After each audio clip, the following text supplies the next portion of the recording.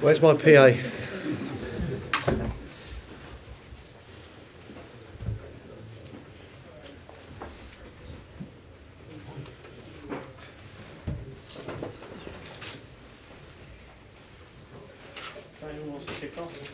Paul, where did you watch the Arsenal game last night, and what did you make of it?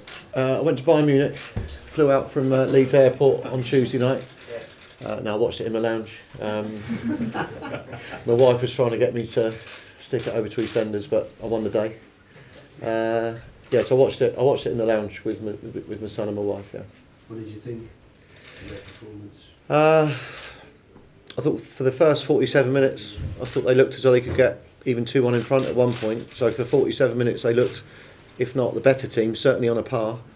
And then Bayern Munich went into Bayern Munich mode, and in fairness, I think they'd have beaten anybody, any English Premiership team in that 45 minutes. So it's no disgrace. I know the result's going to sound poor, and I know there's going to be an overreaction to the result.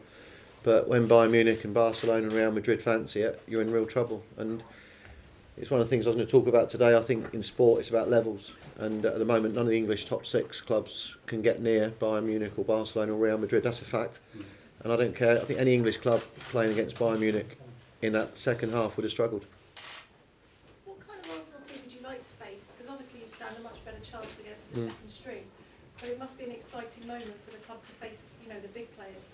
Yeah, I mean, there's two ways of looking at it. You either get the likes of Ozil and Sanchez and Giroud, and I just keep naming them, in which case we would lose the game comfortably, but the lads would get the experience of having played a Premier League giant. Or you go the other way and you play a team of 23s that are still internationals, by the way, mixed in with 1 or 2 of their squad players, and that gives us that 1% chance that we'd be after. I think if you see Ozil and Sanchez on the team sheet, our chance doesn't come beyond 0. But if they put another team out, then it does get up to the 1s and 2%. What do you think a good result is then for Sutton?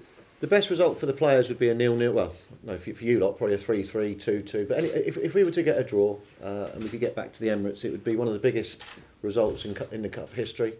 And for the players, I think half of the team support Arsenal. And for the chance for them to go to the Emirates and just have a great day out would be probably what would be their preferred result. Did the players watch it together last night, do you know? Well, we travelled on Tuesday morning to Leeds because we played up at Guiseley, and we didn't get back till yesterday afternoon. We're now back here again this morning. For us, you know, we're a traditional non-league club that does Tuesdays, Thursdays, and this week, you know, just because of the game and what's happening today, has meant, you know, they've not been able to work either. So they wouldn't have spent last night together. They spent Tuesday night together. That was the. I know what you're saying about levels, Paul, but after what happened last night, Arsenal are under more pressure, aren't they, ahead of this game? It depends what Arsenal team you're talking about, because I think the Arsenal 11 or 13 that played last night are perceived to be under pressure. But if he puts a younger team out, then they can't be, you know, put in the same bracket. So there's 2 ways of looking at how they cope with this or deal with it. And if they put the best side out and it's, you know, and it's not the best game for them, they're going to win. But if it's not the best performance, but it's an open forum to criticise Arsenal Football Club and Arsene Wenger. And you know, from our perspective, we're just over the moon that they're coming here. And my brother, who's a little bit richer than me, he's got a nice bottle of red wine he's going to give me to give him.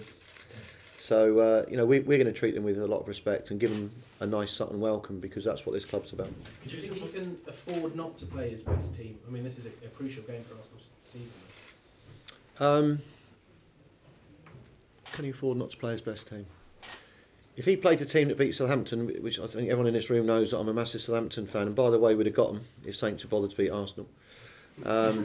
If he puts out the team that beat Southampton 5-0, then that would hammer us, obviously. Our only chance is if he puts out an under-23 Premier reserve side, because National League sides can compete against academy players and would have a real chance. Could you just reflect on what you've had to do to dedicate yourself to the club and what it means to reach this point? Probably 17 years in management, 8 years at Eastleigh, 9 years at Sutton now. Obsessed with football from the age of probably 1, 2, whatever it is. Probably need football as much as it needs me in the context of what I do for the club. Been disappointed the last few days as well with some of the comments made about certain bits and pieces. The only people I care about is probably the 1,000 or so hardcore fans that we've got, which is a lot for a non-league club. But you get caught up in a circus in the main and what's happening here, and you just crave a bit of normality as well, because we're not used to it. And what the players have done is quite remarkable, because no one expected us to beat Forest Green, who, you know, were the best team in our league by a country mile. I think they won 9 games on the trot before we played them. I think the Dartford 6-3 game was one of the best games that I've ever watched. I mean that, it was an unbelievable game, 1-0, 1-1, 2-1, 2-2. We then get Cheltenham, and me and Bairdy and Mickey Stevens went up to watch Crewe Cheltenham. The chairman let us stay at the Ibis, which I believe is a 3-star. And I think Cheltenham smashed Crewe on the night 4 or 5-0. I remember walking out that stadium thinking, we haven't got, you know, seriously, that was a good performance from Cheltenham. We got another last-minute winner that day. You then get drawn against Wimbledon, your local derby, and you know they've had an amazing rise the last 15 years, but we've been in their shadow, no doubt about that. We have another sellout crowd here. We draw 0-0. We had a better chances. Everyone assumes, and me as well, that we get beat at Wimbledon on the Tuesday night, and we went and beat them. And then you get Leeds United, and it can't get much bigger than that for someone like us. And then you go and win that game, and suddenly you get drawn against Arsenal. And I'm trying to just take you through the path of, you asked the question. It's I don't know. It's something strange going on. And certainly all these last-minute winners that we keep getting it's just an unbelievable situation that's occurring to this football club this year. And how much financially have you committed over the years? It's 7 figures. It's over $1 million. It's been well reported, but you know it was an interest-free loan over 10 years. The biggest thing for me was getting a 3G pitch in, so we could bring all the children back here, the junior teams back here. You saw today over 100 children for half term, all our junior sides back here. And I did the same at Eastleigh. It's not well written about, but Eastleigh ended up with a 3G pitch, and all the stuff that I did at Eastleigh I brought to here. And the support base has grown and grown on the back of it. You know, I think the best decision we ever made was to make season tickets, you know, £5 to get in, free for children. So you know, as a father now, you can bring your 2 kids down here for £5, and it's the best thing that we ever done. Our crowds have gone from 700 to nearly 2,000, and we are definitely picking up people that are disenfranchised, paying £100 for a Premier League ticket. Has the chairman promised you anything if you get a result? He's promised me my loan back. Anything beyond that? What would I want from the chairman? He's an unbelievable guy, and everyone, you know, who gave up their Sunday. We had 30 volunteers here. Sell 4,000 tickets in 4 hours. We all do it for nothing here. We're not an ex-League 2 club that's in the National League. You know, Tranmere Rovers, there's some great clubs in the National League now, and we're not that either. You know, we are still a traditional 2-day-a-week non-league club. You know, what the chairman has done is backed into the vision, and he said to me years ago, let's go on a roller coaster ride then. And you know, as he said to me the other day, the train's still going, and the comment we've used to each other, I think after the Wimbledon game, he said, what have you gone and done? And we've used that thing, you know, what have you done? And I have ended up not realising it, but putting the club under enormous pressure the last month, because the media attention, people giving up their you know, we've had people like Tony Dolbear, our press officer, who's had to actually take days off of work just to become a press officer. And that's what you need to write about, is the volunteers here that, you know, have genuinely taken holiday days just to carry on, you know, just doing what's a normal situation for everybody else. So I take my hat off to them, really. And I don't know if you've seen it, but there's a YouTube video of our under-10s team when Jamie Collins scored the penalty against Leeds. And amongst all the madness, that yesterday sort of almost that took a shiver up my spine, because to see the 10-year-olds, you know, and it was a good 1-minute video of it, and it was just, that sums what everything I've tried to get and achieve at the club. Do you feel certain sympathy for Arsene Wenger as a fellow manager, or do you see what he's going through at the moment? Sympathy, no. No, I think he's well schooled. He's 20 years in the job. Ferguson, Mourinho, Guardiola, Wenger. Don't feel sorry for them at all, because they're in that mad world that's football.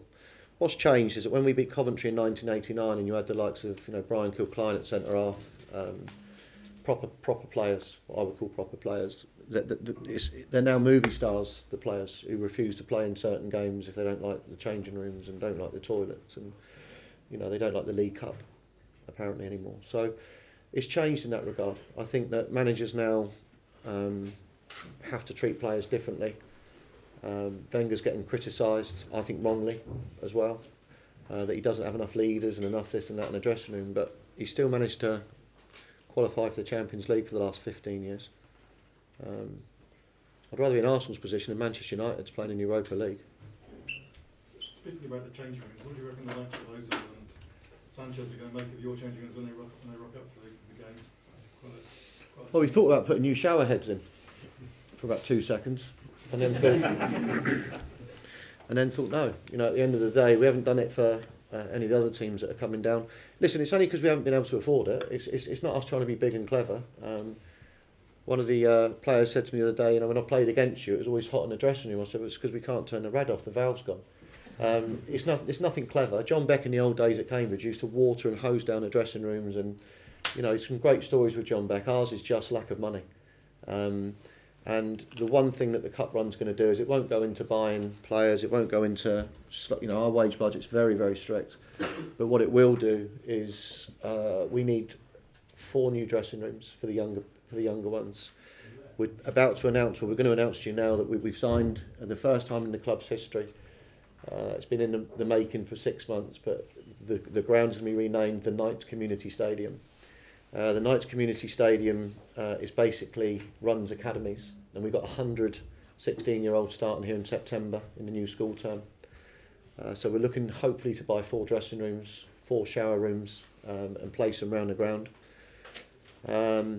And we've got a roof. I think everyone knows the roof. It's probably just about to leak on you there. Yeah, you look up. No, we're doing the interview for the Leeds game, and it seriously did splash me on the nose, and someone laughed, and I laughed because then they went in the bar and slipped up because there was a leak by the bar as well. So we get the roof completely redone. The boiler's absolutely shot to pieces, which is why at best they'll get lukewarm showers. If you ask about the showers, I don't think we've got a water softener either, so I think the water's struggling to get through those 3 little pins in the shower head. So the reality is we will be able to, and I do mean this, be able to refurbish the whole club. We'll get all the academy sorted out, the juniors sorted out. I don't know if you were able to see Monday night because the floodlights are shocking. Chairman said we can add 2 more bulbs to each lamp, which is a big thing for us to get the extra 2 in. I think there's 6. How many is it? 6 pylons. That's 12 extra bulbs. And if Arsenal can find a way, and there is a way, by the way, and this is a loaded question for my mate over there in a minute, but you know, there was talk of them giving us the TV money, and there was talk of us donating the gate receipts back, and you know, there is a way, because Arsenal can just go and buy those classrooms for us, and they can go and do all the things that we've said, and it would change every aspect of this football club, but for years to come. And you know, it's life changing for the club, and it will stay within the club for a few years to come as well. This isn't going to be blown overnight, but I promise you I will put new shower heads in the away dressing room. A lot of managers might look at a cup run as a chance to get themselves in the shop window for a league job. I mean, it sounds like your only interest is turning this club, you know, improving this club, and you're not interested in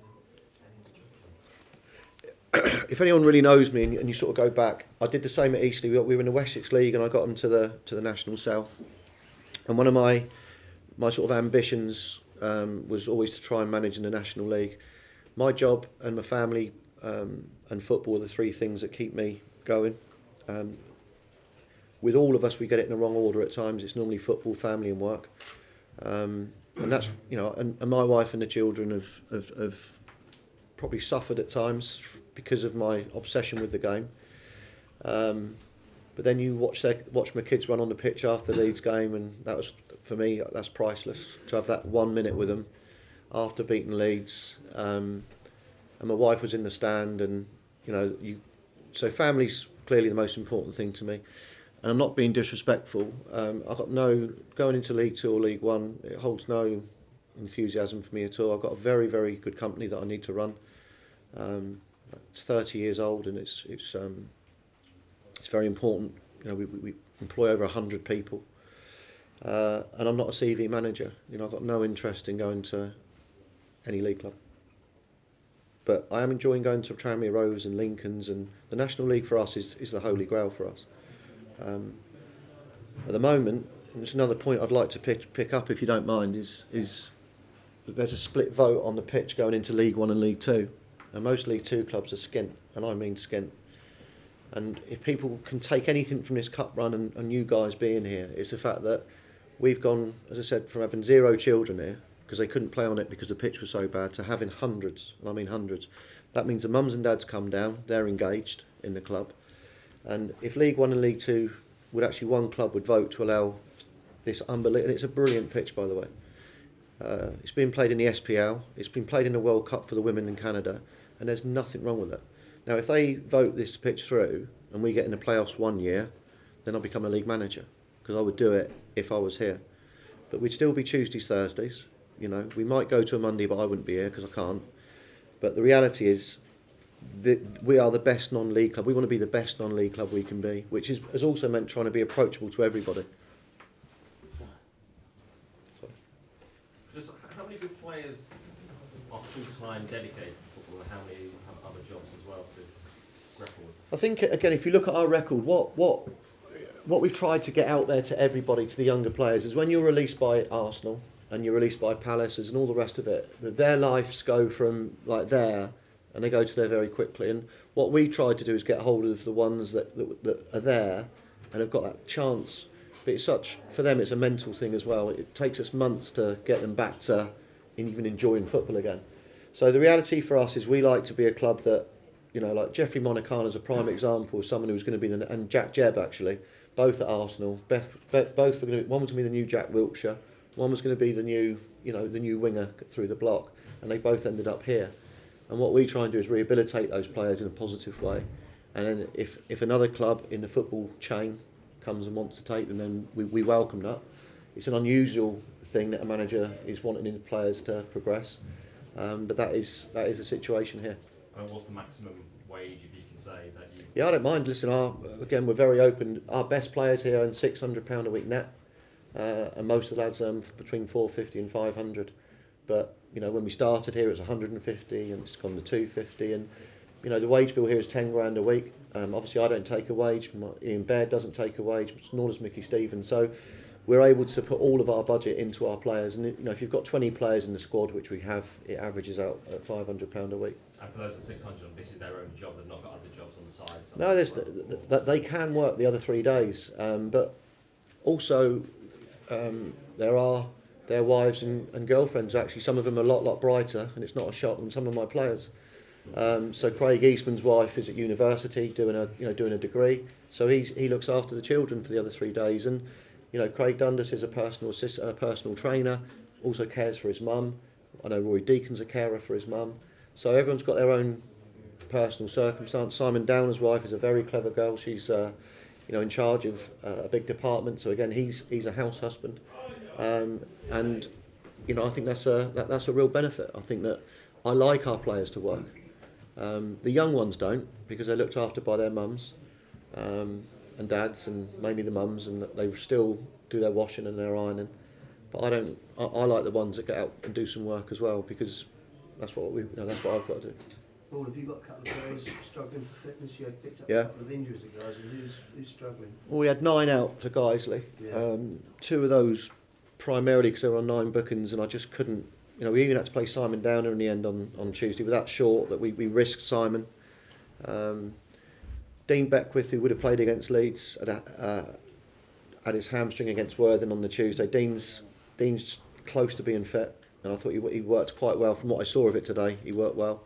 Max Biamu's probably our best striker who would like to be available, and he's having an injection in his ball of his foot today. So Dean's a doubt. Max is a bigger doubt. Jeffrey Monacana's out for definite with a hamstring. Right. Bradley Hudson-Odoi's almost certainly out with a calf, although he's trying to. Did you see him run with a limp? He's trying to tell me he's fit. You know, I don't blame him because it's the biggest game he'll ever want to be involved in. But so I didn't see much of it today. But Bradley says he feels sharp. How much of a headache is that team selection for you? It's been a real headache in the last month because since the cup run started, I couldn't. You know, we thought the Leeds game would be the biggest game in the player's career.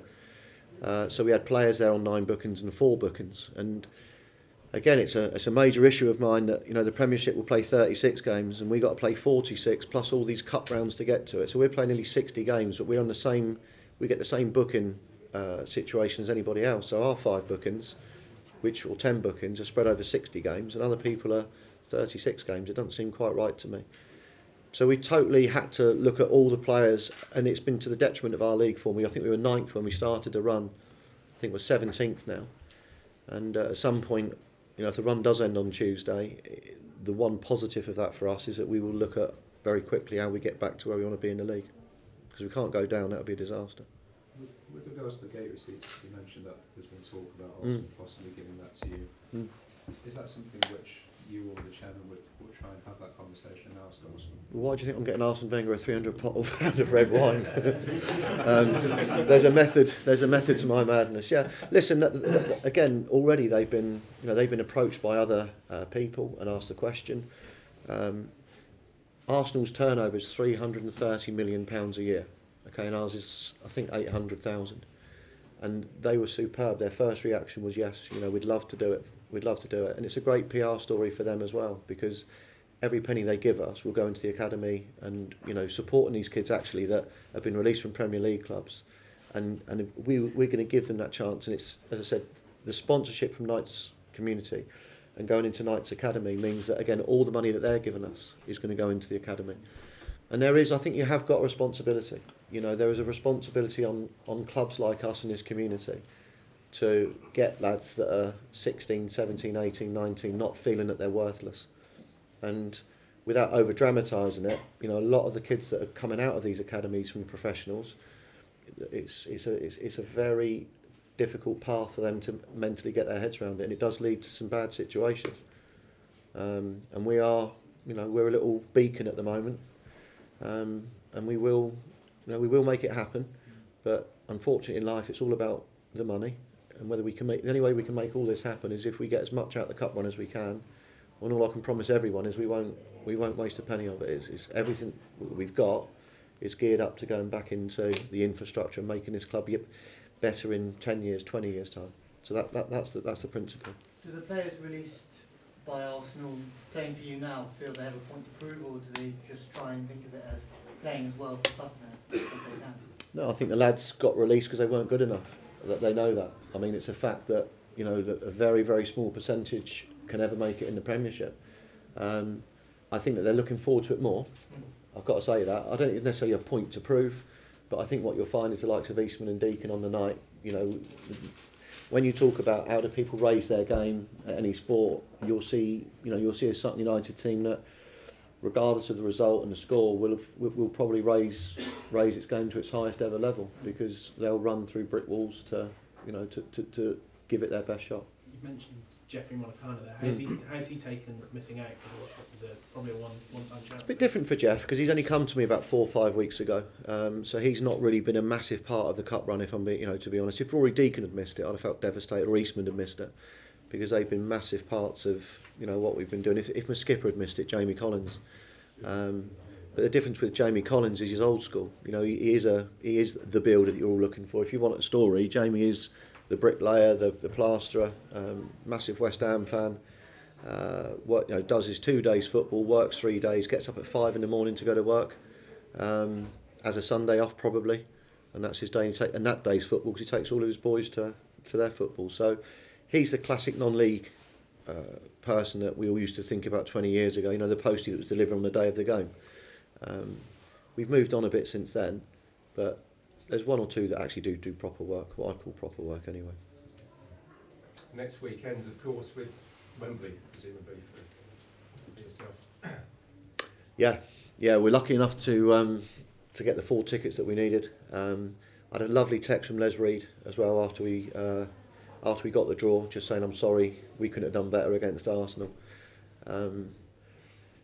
I sort of modelled myself a little bit on what Southampton have done, because I think the model here, which was to bring young players in, improve them, and then let them move on, is not a lot different to what Southampton have done.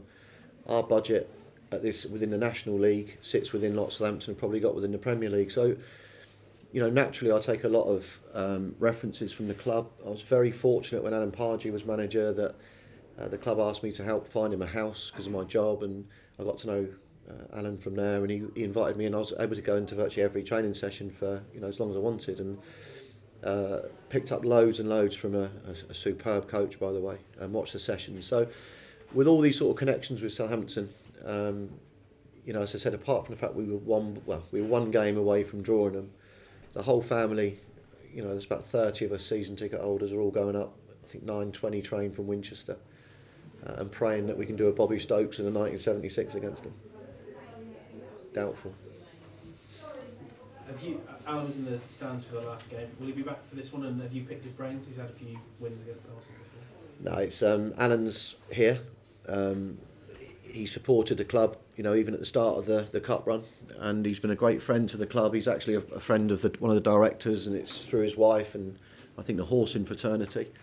Matt Letizia is a good friend of mine from the Southampton days, and Matt's coming up as my guest, and so is Laurie McMenemy, who, you know, as a Southampton fan, he is the one. So Laurie's coming up and Matt's coming up, and Alan Pardew's coming up.